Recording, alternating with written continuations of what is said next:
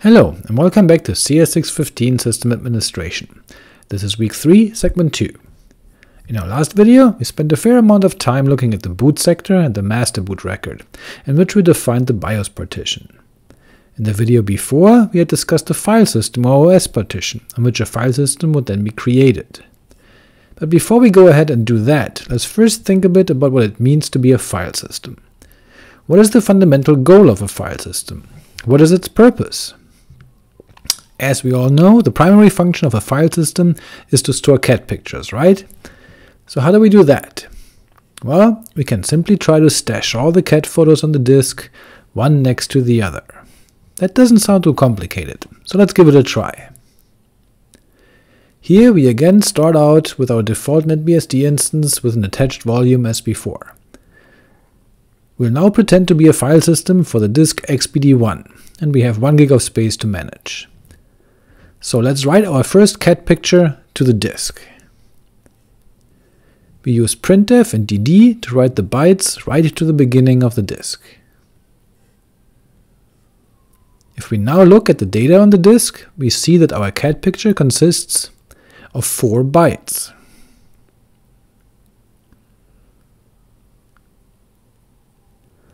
F0, 9F, 98, B8. We have successfully stored our first file. To read this file from disk, we simply read the first 4 bytes.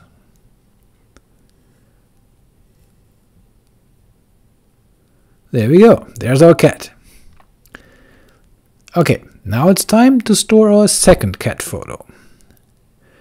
Since we don't want to waste space, we'll write it right after the first photo.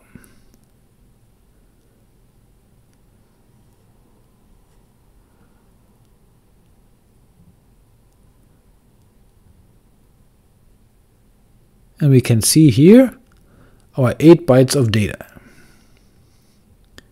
If we read all of those bytes, we get back both of our files.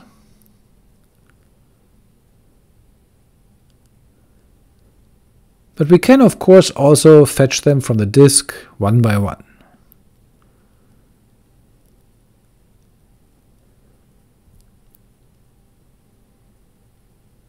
Okay, so far so good.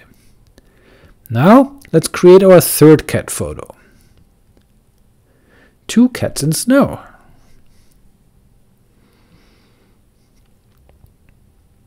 We'll write this data right after the second picture.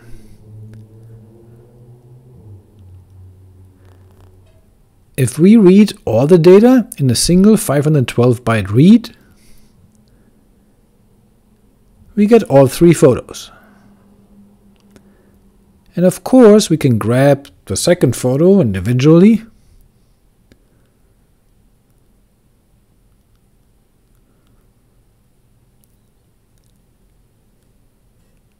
but if we try to grab the third photo, we realize we need to know how large it is. Just assuming 4 bytes per photo will not work, so we kinda need to count. Here's our first pick, there's our second pick. So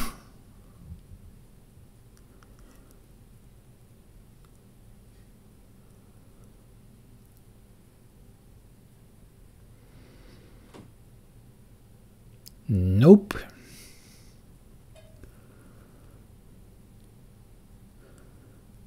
There, 14 bytes. So this illustrates a problem with our very naive approach. In order to be able to retrieve files individually, we need to know where they start and where they end. That is, we probably want to assign specific areas for each file. Let's set aside one area on the disk for each cat photo. And let's make sure that we only put one cat into each bucket. Then we'll always know exactly where each cat pick starts. So let's illustrate that approach. Let's zero out our disk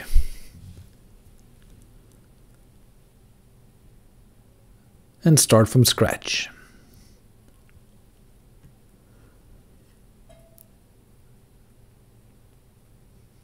Again, we can write our first cat photo directly to the beginning of the disk.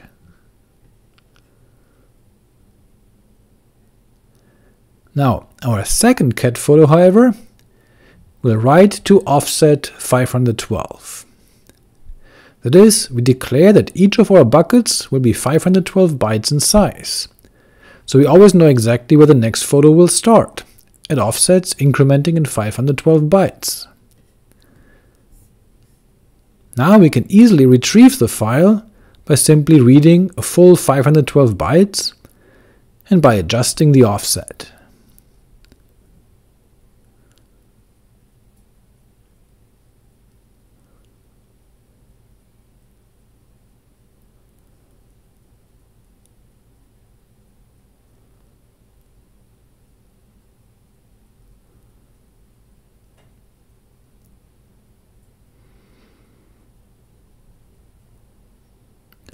So, in hex, this is what the data looks like on a disk now.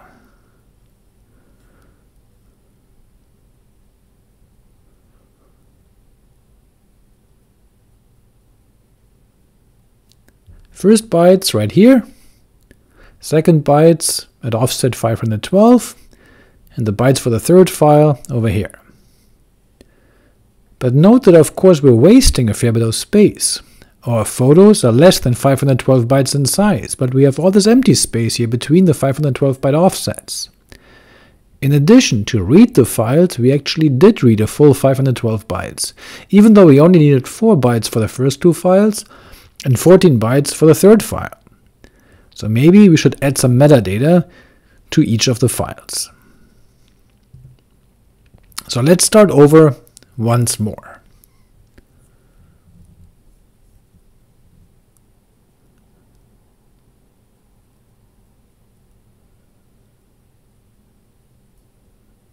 This time, we're prefixing the file data with the file number and the size of the file in bytes.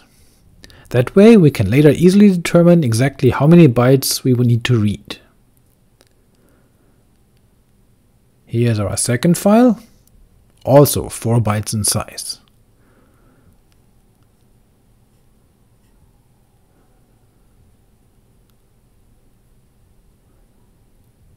And here's our third file, 14 bytes in size.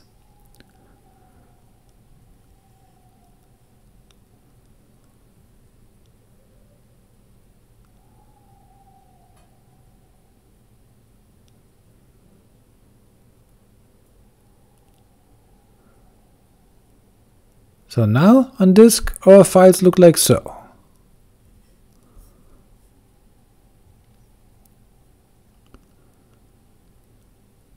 The file data for each file is prefixed with a 1-byte field indicating the file number and a 1-byte field for the size, followed by the actual contents of the file. And so we begin to associate metadata with our files, the file number and size in this case. But of course we will probably want to add additional file attributes, additional information about our cat photos. So we can define a new format, where we specify that we use 16 bytes of metadata, a 2-byte identifier, 4 bytes for permissions such as user, group, other, read, write, execute, as we're used to from our Unix file system, a single byte representing the numeric owner of the file, 1 byte for the group, and then we reserve 4 bytes for the size. 4 bytes seemed a bit better than just 1 byte, since with just 1 byte the maximum file size we could represent would be 256 bytes. And then we decide that it might be even better to separate the metadata from the file data altogether, since the 16 bytes here will be consistent for every file, but the file data will be variable in size. So we decide to place the metadata at the beginning of the disk, and the actual file data will write somewhere else on the disk. Now in order to be able to map that data to the file in question, we then include the offset here as part of the metadata. Now this starts to look a bit more like a file system, doesn't it? Let's see what our simple file system would look like in our simulation. So let's begin. We write 2 bytes file number, 0, 1 in this case, followed by 4 bytes of permissions, 0, 7, 4, 4 here, followed by the user ID and group ID, both 0 in this case, followed by 4 bytes file size, which in this case is just 4, followed by the offset of where we find the actual data. So this is just the metadata for the first file now, and with that committed to disk, we can now write the actual file data to the offset we had specified in the metadata. There. Our second file now gets its metadata, file ID 2, and let's say file owner and group ID 1. And because we know the offset of the previous file, we can now write the file data directly after that, so to offset 1004 hex. And appending the metadata directly after the metadata of the first file. And here come the file contents to offset for 100. So if we now look at the first 32 bytes on the disk, we should find the metadata for the two files.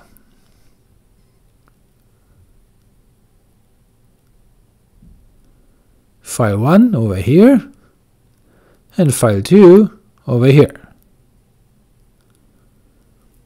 Having determined the offset of the file from the metadata, we can then retrieve the file contents.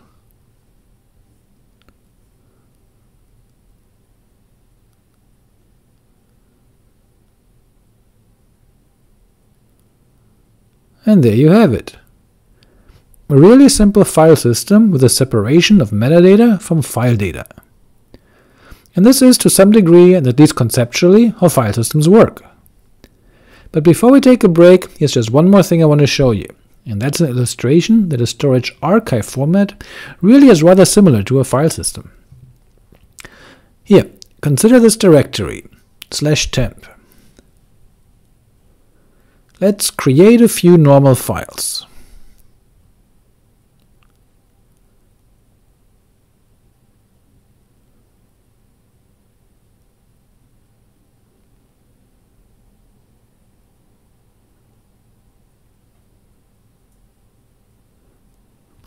When we run ls, we can see all the metadata of the files, the inode numbers as well as their permissions and ownerships, etc.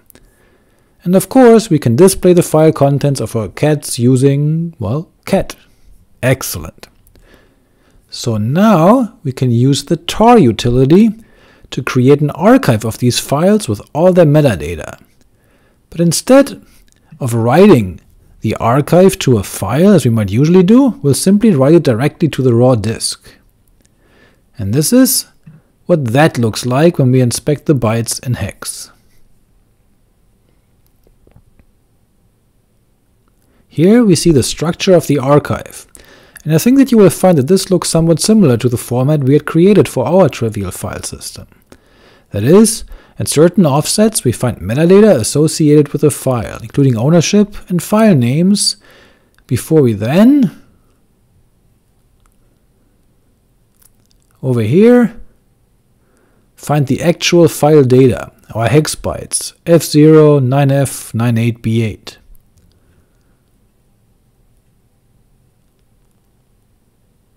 And here's the second file,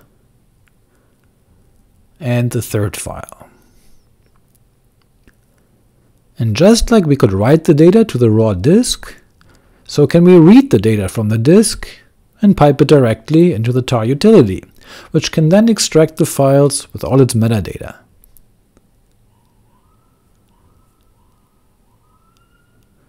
So this illustrates that you don't need a file system on the disk device, so long as you write the data in a format that you understand and have defined. Or rather, that there is no meaningful distinction between an archive file and a file system snapshot.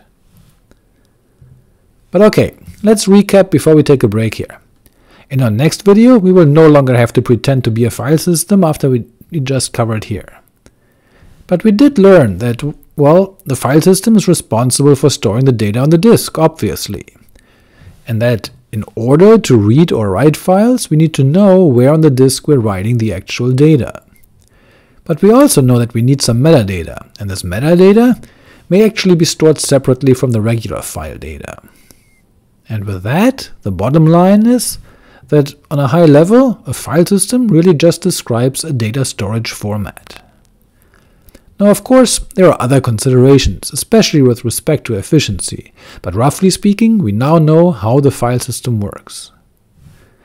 In our next video, we will look at the traditional Unix file system, or UFS, and how that file system implements some of the things we discussed here in this video. Before we go on to that segment though, do play around with your virtual disks and your cat photos, as well as to replay the tar as a file system format example, to make sure you understood these concepts, okay? Great. Until the next time, and thanks for watching. Cheers!